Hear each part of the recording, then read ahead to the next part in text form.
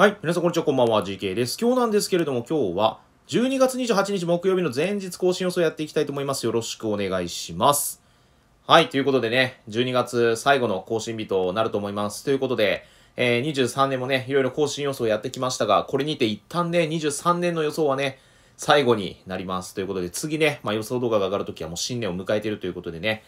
はい。いろいろね、予想してきましたけどね、いろいろ外してきたり当ててきたりしましたけど、それが予想というものなんでね、はい。全部当たったらね、ただのリークになっちゃうので、あれなんですけれども、いろんなね、考えをもとにね、今年もね、やってきました。当然ね、シーズン変わる前から、しっかりとね、1年間やり込んできたわけですが、これをやってくることによってね、見えてくるものっていうのも、やっぱり多少はありましたし、ね、その傾向とかがやっぱり前年と違くてうまくいかないなっていうのもね、なかなかあった中でね、いろいろ参考にしていただいたりね、していただき、ありがとうございます。ということで、今年ね、最後のね、更新予想になりますが、しっかりとね、ここ当てていきたいなと思います。よろしくお願いします。はい、ということでね、一部ね、事前にも告知済みのものとかもありますして、特にイベント系ね、もうパネストとかそういったものはね、告知してますので、そこは振り返りっていうか、一応ね、おさらいしつつ、告知してないところの、どういったものがあるかというところの予想とかをね、組み立てていったりとか、やっぱりね、今日のね、更新動画の注目ポイントは、やっぱりね、限定にはなってくるかなと思います。去年はね、新限定が出たりとかしてますけれども、今年はじゃあ果たして何が来るのかというところで結構楽しみにね、福袋の対象とかにもなりますから、注目度高いタイミングであることは間違いないかなと思いますので、それの話も、はい、していきたいと思います。で、やっぱり23年ね、最後の更新ということでね、非常に豪華な、も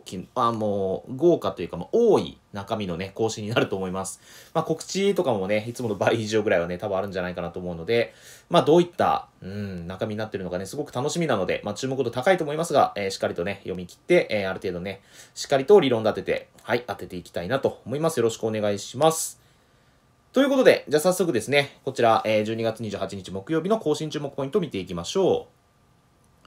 はい、ということで、まず1ですね、ここ限定についてというところがまず最初に、触れていきます。で、2ですね、ここ迎春キャンペーンということで、イベント系全部ね、まとめて触れていこうかなと思います。よろしくお願いします。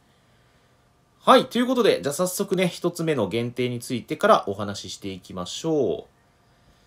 はい。ということで、23年ね、最後の限定更新となります。ということで、注目度は間違いなく高いと思います。ここね、注目度が高いからこそしっかりと読み切って当てるというのもね、やっぱり、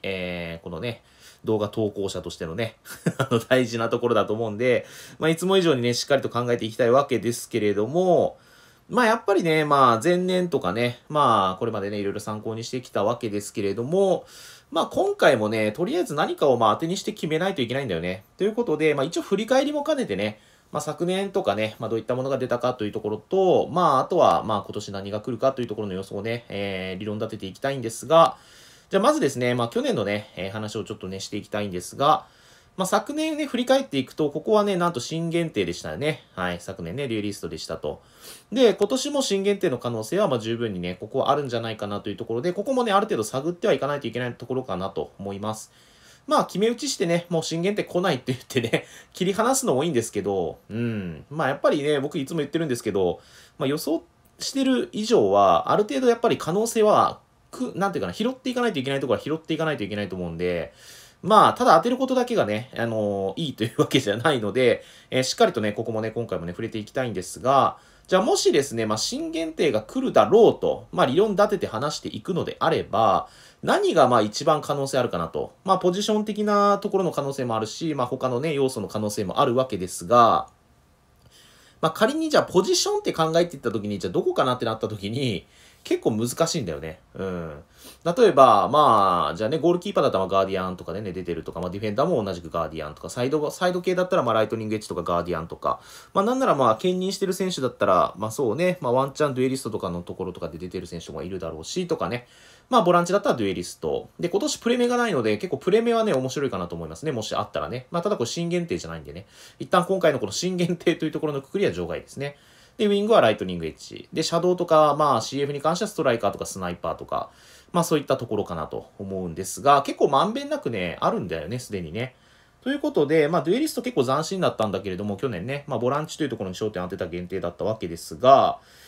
まあそうですね。最近の傾向からすると、まあボランチというのは確かに結構注目されてきてる。なんならまあ CMF とか、まあサイドミッドフィルダーとか今年は特にね、まあそのバリエーションを持たす意味というわけでは、結構ね、いろんなね、まあ一応ポジションはね、ピックアップされてきてるんですよ。ってなってくると、まあ一応ポジション限定で言うんだったら、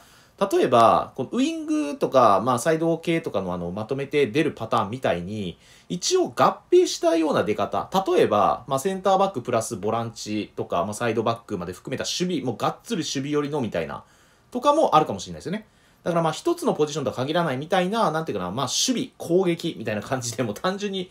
ガツって区切ったみたいな限定が出る可能性はまああるのかなと。まあそういった限定というのは今までないので、例えばまあゴールキーパー、センターバック、ボランチとかの縦ラインが揃ってる限定とかね。でもしくはまあ横かもしれないよね。サイドバックとか、まあ、センターバックとも均等に出して、ゴールキーパーも含めてもうガーディアンの進化バージョンみたいな、まあ、よりね、幅を広くした限定が出るみたいな。とかはまあもしかしたらあるかもしれないんですけれども、まあポジションって考えるんだったらそういったところかなと、まあ思うわけですよ。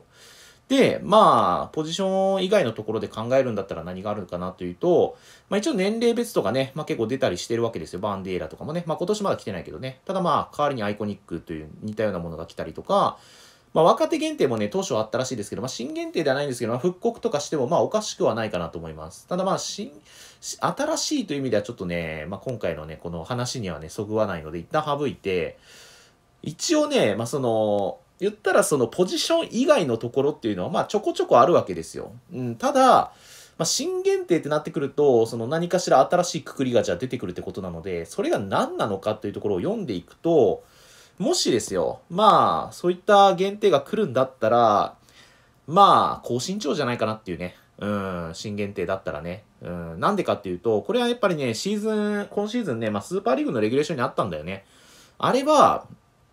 なんかまあ、そのうち出るよっていう、まあ、布石だったんじゃないかなと思えば、まあ結構当てにはなる要素なのかなと思いますし、まあなんならワンチャンス、まあここでもし例えばね、周年の限定、周年じゃない、年末年始の限定として出なくても、この後に出てきたりとかする可能性もね、なんならあるんじゃないかなと。で、今シーズン出なくても、まあ来シーズンぐらいには出てくるんじゃないかなとか、まあ直近これ出てもおかしくないと思うんだよね。ただ、まあこのタイミングで来るかどうかというのが、まあ一つ、問題というかまあ、このタイミングなのかなというのはね、まあ少しちょっとありますけど、まあ運営さんが考えているベストタイミングと思えば、まあここは出てくる可能性、まあ十分にあるんじゃないかなというところで、まあ一応そのポジションとか、まあそういった、なんていうかな、他の要素限定とかで来るんだったら、まあこれかなと思います。まあ新限定とかで、はい、話絞るんだったら、まあ一番ありそうなのは高身長選手の限定。で、しかも、まあ結構空中戦とか、まあね、フォワードだったらまあヘディング系の強化とかが来るんだったら、なお可能性は十分にまあセットであるんじゃないかなと思いましたね。はい。だからまあ去年のところを組み込んでいくんだったら、高身長の限定というのもまあ一理あるかなというところで、まずお話ね、させていただきましたが、ただこれを先に話すということは、この予想ではないっていうね。まあ当然そうですよね。これで終わりだったらもう話終わるからね。で、まあ、ここからが正直本番だと思うんですが、僕の中ではですよ、じゃあ個人的に他に、まあ、来ると思ってるんだとしたら、まあ、何が来るのかという予想にしたいかというと、まあ、やっぱりここはシーズンフォーカストプレイヤーですよね。まあ、この可能性が非常にまあ僕の中では高いかなと。まあ、7割、8割ぐらいはあるんじゃないかなと。で、残り2割ぐらいがさっきの、まあ、高身長限定とか、で、パターンかなと。まあ、要は新限定かシーズンフォーカスかみたいな、感じで考えてると思ってください。で、これ理由に関してはね、いくつかありますが、まあ代表的なところを言うと、まあ今シーズンまずラインベがまだ飛んでないというところがある状態で、まあ例えば、そのさっきの高身長限定とか出すんだったら、まあ1ヶ月周期だと思うんですよね、基本的に。なので、ラインベを飛ばすっていう可能性もあるんだけれども、ただなんかちょっとボリュームにかけるというか、そのまあ前の月考えると日本代表で20人しか出てないのに、なんかそこで量減らすのもなんかちょっと違和感あるなっていうね、むしろなんか補ってきそうぐらいの感じがあるんじゃないかなと思って、なんなら12月のね、8日も可能性あるんじゃないかなと思いましたけど、まあそこには持ってこなかった。ということはもう後半には来るだろうというところでむしろ絞りやすくなったなと、個人的には思いました。ということで、まあ、そこもちょっとボリュームの点っていうところも、まあちょっとやっぱり少なからずともまあ考えた影響のまあ理由の一つかなというところと、あとはですね、まあ去年とシーズン形態が違うってとこね、そもそもね。何が言いたいかというと、去年を振り返ってみたら、まあ去年というかまあ今年ですけど、厳密に。まあ去年のシーズンですね、22シーズンだったら、年明けてからトップスコアラーアシストってすぐ来たんですよ。ただ、今年、12月までリーグありましたから、それが確定しないと、タイトルっていうか、まあ、そのね、各クラブのトップスコアラー、アシストっていうのは出揃わないし、まあ、一応、まあ、青津とかだったらね、まあ、この後に来ると思うんで、ここは別に変わんないと思うんですけど、要はこのトップスコアラー、アシストっていうのが、去年よりもちょっと1ヶ月ぐらいは後ろにずれるっていうね、計算ね。だからまあ、1月じゃなくて2月の中旬なりし、まあ、早くても1月の終わりとかぐらいじゃないかなと思うんですよね。うん。ってなってくると、これ何が言いたいかというと、じゃあそれずれた関係でシーズンフォーカスとか青津って結構去年カツカツだったんだよね。うん。そうカツカツだったんだけれども、じゃあこれをシーズンフォーカスとかを今年出ないってもうね、腹くくるんだったら予想のね、もうシーズンフォーカスも触れないよと。それだったらここのタイミング飛ばしていいと思うんだけど、ここで出てこないと、そもそも枠がないような気がするんですよね。で、もしこれ後ろに流れたらなんならトップスコアラーアシストどっちかが飛ぶみたいな話になっても全然おかしくない話になるんで、むしろここでシーズンフォーカストプレイをしっかり出しとかないと、スケジュール的にきついんだよねっていう読みも入ってます。はい。ということで、そのシーズンフォーカスといえば、まず期間がそもそも長いっていうところがあったりとか、まあ昨シーズンは一応ね、まあ守備寄りの限定で全員グレード85以上で、まあ、各クラブ1人ずつなんで、まあ計40人ですかね。という登場になってたわけですが、これシーズンフォーカスもね、今年もし出たら3回目なんですけれども、実質ね、これ1回目に出たね、パターンと2回目に去年ね、出たパターン、まあ一昨年と去年のパターンって違うんですよね。一昨年からやってる人はね、知ってると思うんですけれども、一昨年はですね、各クラブ2人ずつだったんですよ。だから計80枚出てたわけですよ。で、どっちかは絶対グレード85以上超えてて、で、ゴールキーパー、ディフェンダーの守備的ポジションから1人。で、ミッドフィルダー、フォワードのどっちかというと攻撃寄りの選手から1人みたいな感じでバランスよく出てたっていうね、限定のそもそもの歴史があるわけですよ。で、今年、じゃあどっちで出るんだって話にもなってくると思うんですけど、まあ、さっき言った通り結構ボリュームがあると考えると、僕はどっちかというと、今回は21シーズンの、寄り方の考え方で、はい、いきたいと思います。で、これに関しては理由がありまして、まあ、どっちかというと、これさっきも言った通り、シーズンのね、そもそも形態が違うんですよね。だから22シーズンがある意味ちょっと異例なんだよね。何がかっていうと、ワールドカップの影響で早く終わってるんで、その後だと出しやすかったんですよね、限定表彰系とか特にね。まあ余裕持ってね。で、今年はその分1ヶ月、まあ12月のちゃんと終わりまで終わりじゃない、上旬まであったので、まあそこからね、作るってなると大体2ヶ月ぐらい、まあ多分かかるので、まあ2月ぐらいだろうってなった時に、じゃあ21シーズンもどうだったかっていうと、まあその通りだったんですよ。で、21シーズンは12月までフォーカストプレイヤーちゃんと出てましたね。で、今年は8弾出ましたけど、当時は7弾でしたね。で、12月の末からシーズンフォーカストプレイヤーということで、まあ1ヶ月半ぐらいですかね。開催があったわけですけれども、今年もどっちかというとそれに近い、感覚ということで、まあ、しっかりまとめますと、登場時期としては、まあ大体2月のまあ中旬ぐらいまで、出るんじゃないかなというところと、で、あと登場の仕方は21シーズン仕様でね、各クラブ2人のグレード、ごめん、間違えた、GK、GK、ゴールキーパーとディフェンダーね、とミッドフィルダーからフォワードのそれぞれ1人、計2名の、で、しかもどっちかは、グレード85以上確定という風になってると。まあだからどっちも金旗の可能性もありますよね。うん、21シーズン振り返ったらね。まあそれこそ21シーズンといったら、まあ川崎とか結構ね、成績良かったですけど、まあ確かダブルで、グレード95以上の出るクラブとかもありますしね、まあ、今年で言ったら神戸とかがね、もしかしたらそういう対象になったりとか、まあマリノスあたりとかですかね、まあ結構上位クラブとかそういうね、扱いを受けるかもしれませんけれども、まあそんな感じで、今回はね、この12月28日からの限定予想としてはシーズンフォーカスが21シーズンの仕様で出るんじゃないかなと、はい、予想したいなと思います。でですね、まあこれに伴いまして、まあ1月の後半ね、これの限定は、飛ぶんじゃないかなっていうね、はい、感じがします。なので、まあ個人的にはそのライベが今年飛んでない分は1月の後半のライベは飛ぶんじゃないかなっていう感じですね。だからまあ1月の後半からちょっとした2月のまあ途中ぐらいの期間まではシーズンフォーカス1本みたいな時期があるんじゃないかなと予想します。で、まあそこからそれが終わったら、大体まあ表彰系の限定とかにうまく繋がっていくんじゃないかなっていうルートで、はい、一応予想をね、先まで組み立てるんだったら、組み立ててますので、一応そこまでちょっと今回のね、更新とは関係ないですが、まあ一応そういった見立てで、予想してるということで、はい、ご理解いただけたらなと思います。まあなかなかね、ここやっぱり難しいタイミングであります。さっき言った通りね、まあ最初に拾いましたけど、新限定の可能性とかもね、まあ十分にありますので、まあそこはちょっとね、難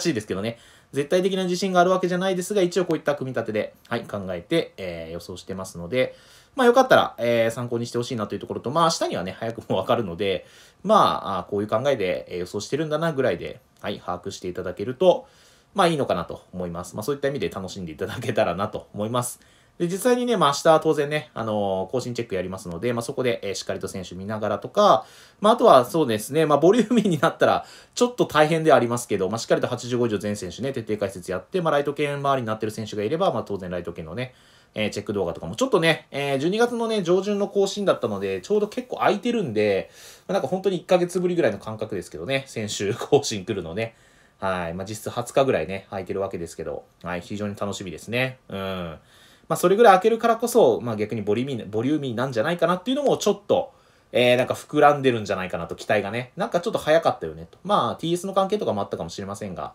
うん、まあ、どっちかというと昨年結構遅かったんでね、それこそ12月のね、もうほんと半分超えたあたりぐらいですかね。もう19とかじゃなかったかな。が、今年は8日になってるんで、なんか、このなんかね、絶妙な20日間ぐらい空いてるこのね、空き具合っていうのも結構なんか期待を持たせてくれてるんじゃないかなと思うので、はい、ぜひね、楽しみに、待ってほしいなと思います。ということで、まあ予想はね、シーズンフォーカストプレイヤーが21シーズン使用で来るんじゃないかというところで、はい、立てておきたいと思います。はい、じゃあ続きまして、ここからは、じゃあ迎春キャンペーンについてね、やっていきたいと思います。まあ去年もね、2023の迎春キャンペーン来てましたけど、今年も24がね、来るということで、25日にね、すでに告知があってましたね。はい。これまあ動画にしたので、そこでね、すべて触れさせていただいてるんですけどね、告知あった分はね。ということで、まあキャンペーンのね、開催が28日からあるということが、まあほぼほぼ確実になってると思います。で、まあね、告知が来たものとしては、まあファネストとか、まあコイン交換ですね、迎春コインが、あるよというところと、あとミッションとかね、うん、まあ、このね、コイン絡みのミッションね、まあ、あとは、まあ結構ね、いつもよりも豪華みたいな、まあ、ガチャ券とかがね、ついてたりとかするミッション、まあ、これ去年もありましたけどね、まあ、こういったものとか、まあ、あとは、まあ、イベント開催等の告知とかもありましたね。まあ、例えば、リミテッドマッチとか、まあ、スーパーリーグ開催とか、まあ、そういったものはね、来てましたね、ということで、はい、一旦ね、触れさせていただいたかなと思います。まあ、もしね、見てない方で気になる方はぜひね、2日前ぐらいの、まあ、25日に上がってる動画をね、見ていただけたらなと思います。はい、ということでね、告知はいくつか来てたんですが、まだまだありますよ、みたいな、含みが持たされたみたいな、告知だったので、じゃあそこに何が入ってくるのかというね、はい、予想をね、この動画でしたいわけですが、まあ告知されてない部分の予想としてはですね、まあ年明けからのまあ福袋ガチャ当然ありますね。はい。あ、年明けというかこれ年末だね。ごめん、間違えました。31日からね、31日って書いておきましょう。31日、まあね、ここ来るだろうね、さすがにね。うん。これ来なかったらちょっと大問題ですからね。うん、まあ、ここを筆頭としてね。あとは、そうですね、福引きも多分来ると思います。これ毎年来てると思うんで、まあ、ガラガラですね。言ったら、ガラガラ抽選会みたいな。まあ、お気に入り系は入ってこないかな。グレード93以上券とかかもしんないね。まあ、周年っぽい感じの多分、金スパとかも多分、まあ、入ったような、福引きがあったりとか、まあ、ガラガラ抽選会みたいなのがあったりとか、まあ、あとやっぱバモ配布もね、今年はあるかなと思います。で昨シーズンだったら、まあ、1月の1日から3日で計750ね。なんと、太っ腹バモがあったわけですが、まあ、今年もまあ減ることはないんじゃないかなと。増える可能性はまああると思いますけどね。まあ、1000バモとか例えばね。まあでもそんなにまあ期待はせず、まあ去年と一緒ぐらいで、まあ750はもらえるぐらいの計算でいいんじゃないですかね。はい、それぐらいの、バモ配布もあるだろうということと、で、あと個人的にはね、これあるとね、まあこれも25日の動画でちょっと言ったんですけど、年明けもまあ入れもあるんじゃないかなっていう感じね。で、まあ今のね、年の瀬の11マッチの報酬が去年のその末の時ね、っていうかまあ正月にかかる時といえば、大体ね、お気に入り75とかがね、2000枚とかね、お気に入り70のね、グレード券とかが1500枚とかね、まあ大体お気に入り系を押してきてたイメージがあるんですが、入ってなかったんですよね。で、おそらく、まあ今のその年の瀬の入れ間は来たんだけれども、それだけじゃなくて年明けてからの新春入れ間みたいなのも、まあ多分あると思うんですよね。はい。なので、まあそれの開催と。で、あとはもうミッションイベですよね。はい。まあこれもまたあるんじゃないかなと。まあこれウィークリーとかも含めて、まああるんじゃないかなというところですね。年明けてもね。で、あとは当然まあログインボーナス去年もありましたけれども、こういったところがまたね、開催されたりとかしてくるんじゃないかなというところで、予想しておきたいと思います。で、あとですね、ガチャに関しても、おそらくですけど、福袋ガチャだけではなくて、今日それぞれ、今日というか、撮影時点ね、の、20、だから6日かな。今日26日の、更新で来てましたけれども、無料ガチャが来てたりとかしましたが、それじゃない普通のなんていうかな、例えばお気に入りクラブ券がおまけのガチャとか、そういったものも何かしらあるんじゃないかなと。で、あと一つね、気になるところがありまして、もし、ないとは思うけど、その周年見た感じね、福袋2回来てたんで、4回かな ?4 回ぐらい来てたんかな ?3 回か4回ぐらい来てたと思うんで、もしかしたら福袋2種とかね、あるか、でもないか。ないね。多分ないと思いますけどね。ないとは思いますけど、一応なんかそういった豪華なガチャがもしかしたら福袋の他に、福袋じゃなくても続く可能性とかもね、あるので、一応そっちも期待してもいいのかな。でもお気に入りクラブ券、おまけとかがなんか妥当な気がしますけどね。はい。ということで、ガチャもおそらくもう1、2個ぐらいは、来るんじゃないかなと思いますので、ガチャに結構期待している人は、福袋プラスアルファというところも見ながらね、ぜひね、検討してみてはいかがかなと思いますね。今それこそね、優勝限定でありますけどね、クリスマス結構いいスクラッチガチャ来てましたから、あれに負けないぐらいの優勝ガチャ、もしくは優勝じゃなくても、正月なんでいいガチャが来たりとか。あとね、なんか正月といえばね、結構割引の効いたようなガチャが確か来るんじゃなかったっけな。毎年来てたと思いますけどね、何かしらなんかそういったなんかいつもにはないような、ガチャとか来る可能性もあるんで、そこにね、期待してみてもいいんじゃないかなと。ただそんなに中身は強かったような気もしないですけどね。福袋回した方がいいんじゃないかみたいな感じだったと思いますけど、もしかしたらね、それがパワーアップしてる可能性もあるので、いろんなことにね、ぜひ期待しながら、その年明けてからもね、年明け前、明日がね、28日の、確かにね、ボリューミーなところもありますが、年明けてもね、ボリューミーな更新続くと思いますので、ぜひね、期待してみてはいかがかなと思います。はい、ということでね、告知されてないところに関しても、なんなら告知されてない分の方がね、明らかに多いと思うので、ボリューミーな、もしかしたら28日に分かるかもしれないし、そのうちもしかしたらもうちょっと後出しになってくるかもしれませんが、いろいろね、催しがあると思いますので、ぜひね、この正月の期間ね、しっかりと楽しんでいただけたらなと思います。はい、ということで、キャンペーンについては以上になりますかね。ここもボリューミーだと思うんで何が来るか、楽しみに待ちましょうということですね。はい。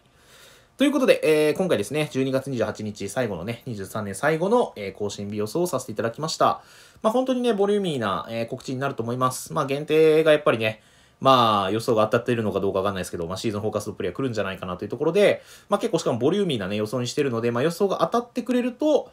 結構なね、選手が出てくると思います。で、さっきちょっとね、限定予想のところで言い忘れましたが、シーズンフォーカスをね、やっぱりプッシュする理由としては、結構ポジション的にね、広範囲の選手で、なんか活躍した選手がね、結構出てないんだよね。で、それだったらフォーカスで出せばみたいな感じになっちゃうんだけれども、その7段とか8段とかの出方見てると、なんかちょっと余裕感じるような感じがしたんで、とはいえね、9段はないと思うんですよ。なので、よりね、そのシーズンフォーカスの可能性が高いというところを見ると、攻守にわたってね、広い範囲で選手、特にね、今年まだね、出てない選手とかも、そこに入ってるんじゃないかなという予想も一応入ってると思ってください。なので、例えば代表的なところで言うとね、動画で取り上げましたけど、例えば、川崎の山根選手とか、浦和の岩尾選手とか、あと、マリノスで言ったら、一森選手あたりとか、長戸選手あたりとかですか。ここちょっとディフェンダーポジション被ってるんで、どっちも出るっていうのはないと思いますけど、ここら辺とか、京都の浅田選手とかね、他もね、多分、いろんな取り上げてない、クラブのね、J2 とかもそれこそ含めてね、まだまだなんで出てないんだみたいな選手は多分ね、いると思うんですよ。そういった選手たちが多分拾われてくる、限定になると思うので、なんか更新チャンス来なかったなっていう選手が、いた人はね、特にひいきクラブにいる人は、ぜひね、期待していいんじゃないかなと思います。前半出たきりね、結構例えば早めに出て、全然出てこないな、みたいな選手もいると思うんですよね。例えばニューウェーブで出てて、ある程度ね、新加入で活躍してたのにまだ限定そこから出てないよ、みたいな選手とかもいると思うんで、そういったところの選手たちもね、期待していいんじゃないかなと思います。ということで、明日のね、12月28日の更新予想は以上となります。すごくね、注目度高い更新日になると思います。当然僕もね、更新チェックからしっかりとね、気合い入れてね、しっかりと全部ね、拾っていけるように、やっていきたいと思いますんでね、明日気合い入れてくるんで、ぜひ皆さんもね、気合い入れてね、見てほしいなと。皆さんは別に気軽に見ていいですけどね、はい、しっかりと見ていただけたらなと思います。ということで、じゃあ今回の予想動画は以上となります。ご視聴ありがとうございました。ここにで失礼します。バイバイ。